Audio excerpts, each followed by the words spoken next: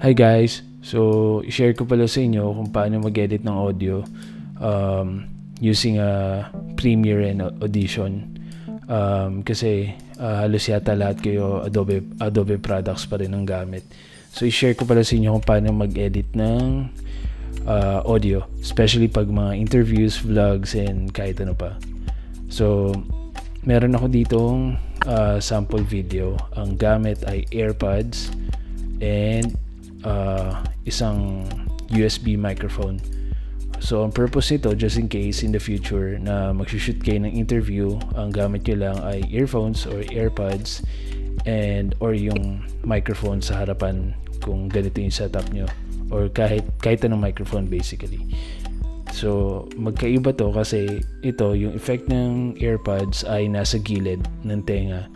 So, yung tunog niya ay parang nasa side compared to this one ay nasa harapan. So, pakinggan natin to.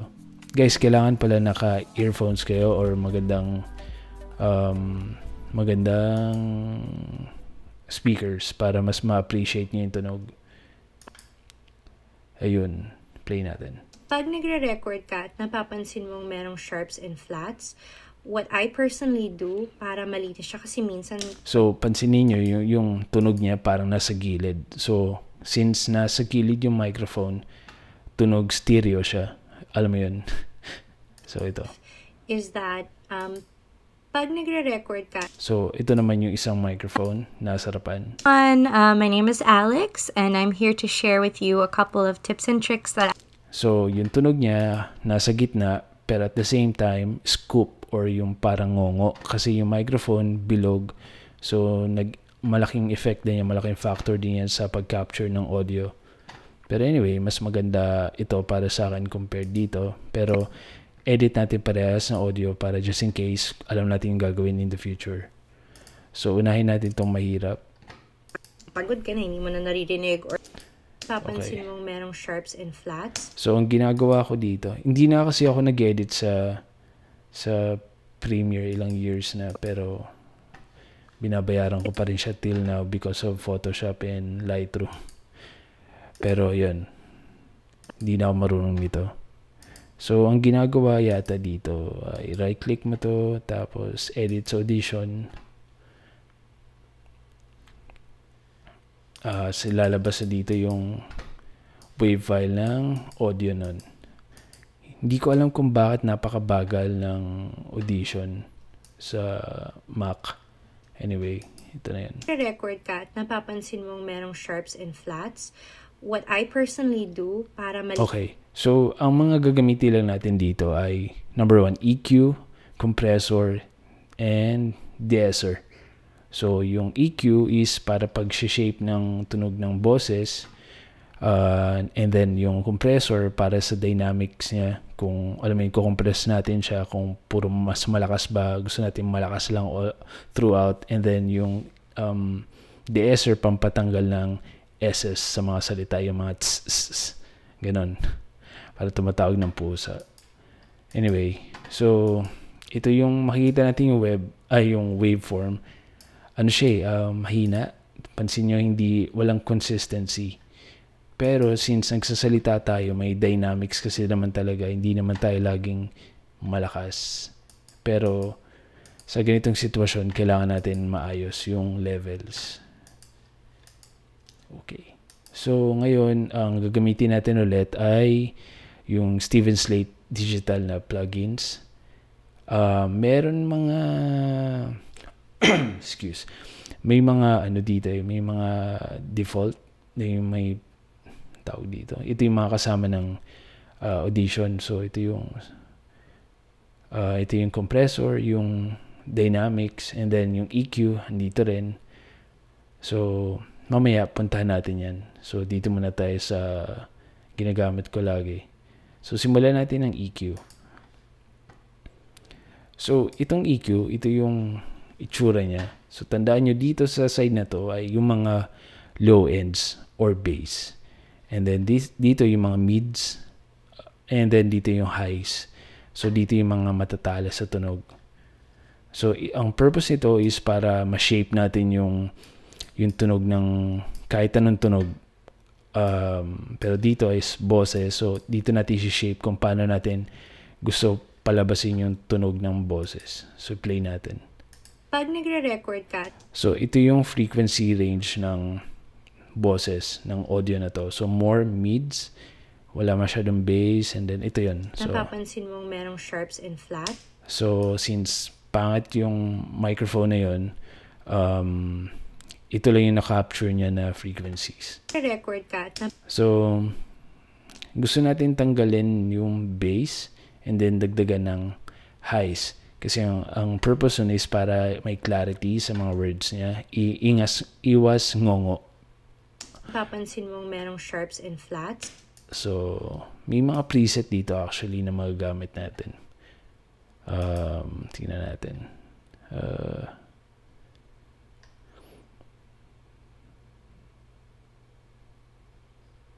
Tingnan.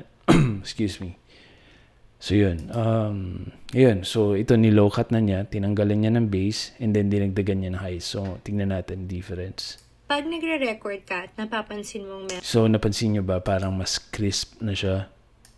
Pag nagre-record ka at napapansin mong merong sharps and flats. Yes, napapansin ko What na. I personally do para malinis. Okay. Play natin siya without the effects. Pag nagre-record ka at napapansin mong On ko merong siya. sharps and flats, what I personally Hindi natin siya masyadong marinig pa as of now, pero malaking factor to. So, i-apply ko siya ngayon. Okay. Next, on natin tong... Okay, bubuksan natin tong ulit yung virtual mix rack. Okay. So, same concept. Kuha muna tayo ng EQ. So ito ulit, Neve EQ. So, same din to. Ito yung highs, mids, and lows. I-shape natin ulit yung boses dito. Play natin.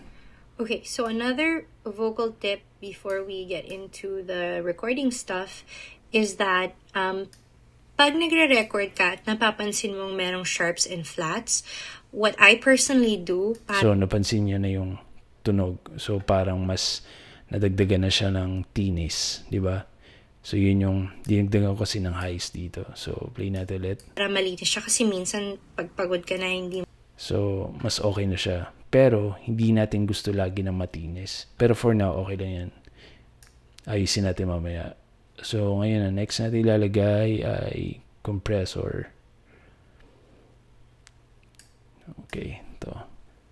So, magmamatter pala guys kung anong unang yung effects na ilalagay. So, parang kung nag-gitarista kayo, yung effects chain o yung pedals, magmamatter sa chain ng output. So, same din ang concept nito. Parang sa Photoshop din yung mga layers. So, ito yung gagamitin natin compressor ngayon. Play natin. mo na parang basta pagod ka na, hindi mo na naririnig or like... So, itong purpose ito is yung consistency ng audio. So, yan. Hindi mo na nasasakto yung notes. What you can do to refresh things is that kumuha ka ng piano. Kung may piano ka or kahit yung phone mo, may app na piano roll, try mong i-play. So, lumakas na siya. So, tingnan nyo yung waveform. Pag in-apply ko siya, lumakas siya. So, makikita nyo yung lumakas yung mahihina. So, yung malakas, lumakas pa. So, tingnan natin. Yung vocal parts mo doon, like, naririnig or like, hindi mo na nasasakto yung notes. What you can do to refresh things is... So, napansin nyo yung pag nagsasalita siya, purong tss, tss, yun. Yun yung mga tatanggalin natin. So, sorry guys. Ayan.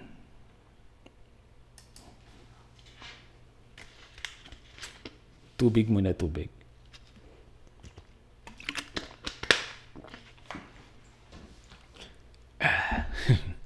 Okay. So, disable ko ulit. Inando ko yung effects. So, ito ulit yan. So, play natin. Okay, so another vocal tip before we get into the recording stuff is that pag nagre-record ka at napapansin... Okay. Next, ilalagay ko ulit yung revival para mas maayos na at makontrol natin yung tunog ng output. So ito ulit yung highs, ito yung lows, ito yung pampataba, so ito yung pampabuo ng boses. Especially yung mga microphones na maninipis yung tunog, yung mga cheap microphones, ito madadaya natin yan. Mong merong sharps and flats. What I personally do para malinis siya, kasi minsan pag pagod ka na, hindi mo na parang basta pagod ka na, hindi mo na naririnig. So mas tumaba na siya. Mas ano na siya, ayun. Or like hindi mo na nasasakto yung notes. What you can do to refresh things is that kumuha ka ng piano, kung may piano ka, or kahit yung... So yun, dagdagan natin to konti, play natin. So another vocal tip before we get into the recording stuff is that pag nagre-record ka at napapansin mong merong sharps and flats. So enter natin siya. So ito yung output. So flats. So ito yung mga flats. So yun yung mga get rid natin. So gagamitan natin ng deesser. Nasaan na ba yun? Deesser. Where are you na po? Yun. Okay. So pag pinilay natin siya. Okay, so another vocal tip before we... So lahat ng mga nakukuha niyang nakikita natin dito. So get into the recording stuff is that pag nagre-record ka at napapansin mong merong sharps and flats, what I personally do para malinis siya, kasi minsan pag pagod ka na, hindi mo na parang basta pagod ka na, hindi mo na naririnig, or like hindi mo na nasasakto yung notes. What you can do to refresh things is that kumuha ka ng piano, kung may piano ka, or kahit yung phone mo may app na piano roll. Okay. Enable natin. Yan. Flats. What I personally... So okay na yung sharps and flats. Hindi na ganun ka-annoying yung tunog niya. So anyway, ito yung sa first part. And then gawin natin yung isang audio naman. So dito sa mas maayos. Tips and tricks that I do to get a cleaner vocal recording sa bahay. So napapansin nyo guys, medyo mas ma-mids and bass siya. So okay siya, pero hindi natin siya gusto lagi. Especially kung gusto nyo ng may music. So